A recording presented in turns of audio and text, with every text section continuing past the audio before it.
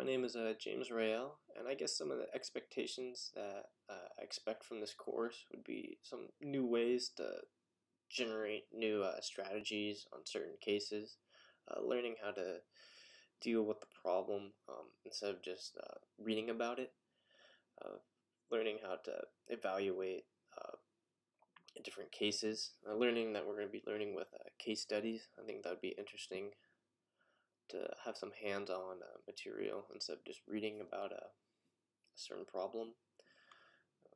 I guess some of the accomplishments that I'm proud of personally would be achieving the Dean's List last fall. I think that was a really good achievement for myself.